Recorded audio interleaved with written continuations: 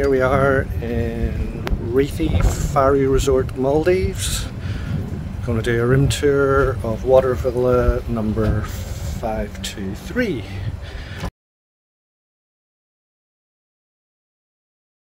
Come on in. So, bit of storage space and an umbrella, somewhere for your shoes when you come in.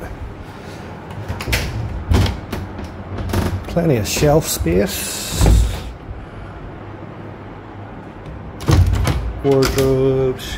You've got a safe. More storage. Tea, coffee, extra waters. You do get a fridge with beers, sodas, some wine, some spirits, which they stock up every day and more if you ask. Turn around, we've got the bathroom. We do have a nice big tub, one big sink, plenty of storage space either side for all your toiletries. Big mirror, hello to me. Over here we have shower number 1, which is indoor shower, but I prefer this one, which is your outdoor shower. You know, it's all enclosed so nobody can see you, but you can look up at the stars at night or blue skies while showering. Toiletries are great, by the way. I wouldn't worry about bringing shampoo, shower gel, anything like that. It's all fantastic, so saving the luggage space. There's your toilet. You can actually see into the room from here. There is a curtain if you want privacy. Oh, missed them. There's some life jackets if required. You do have a wee window here. You can sort of see back outside and have a nosy at the wildlife.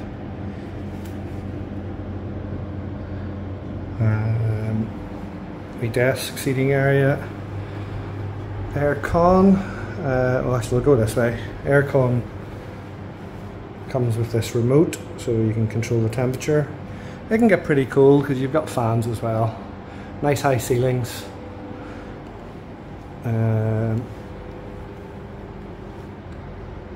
Phone, bed, plenty of plug sockets, and they're universal plug sockets, so you don't need to bring an adapter. They take anything. No USBs, but you know, you can bring your own plugs. TV, another window, and you can see next door or on their decking. TV, wee sitting area, and the best bit. So you walk through your patio doors, you've got a couple of sun loungers, another wee seating area here. You do have another outdoor shower for when you're coming in from the sea. Another wee seating area. And look at that. Snorkeling out here has been good. I've seen a shark, we've seen manta ray and countless amount of fish. Oh look, there's a parrotfish right on cue, I believe it is. We called him a Vegas fish because he's neon pink and blue, but hopefully you can see him. We'll go down there anyway and have a wee look.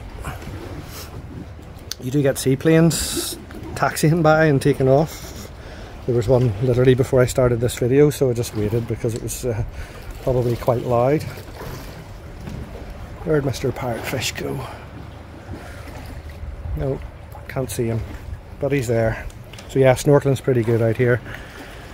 There is a seawall out there, you can maybe just about make it out, but at low tide you can really see the seawall, but obviously it's there to protect the beach, so no complaints.